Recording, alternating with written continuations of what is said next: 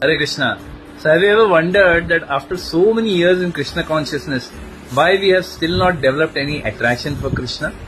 So the answer is that either we are not doing our sadhana properly, sincerely, clearly, purely, or we are very much maintaining a deep attraction for something else that is not connected to Krishna, meaning something connected to Maya. It could be opposite sex, it could be some form of sense gratification, something that is not connected with Krishna.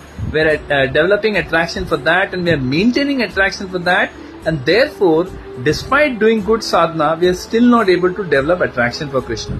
So if this is our situation, then we must identify what that is, slowly let it go from our life, or at least dovetail it in the service of Krishna, so that we can then do good sadhana which will help us develop attraction for Krishna. So what do you think about this?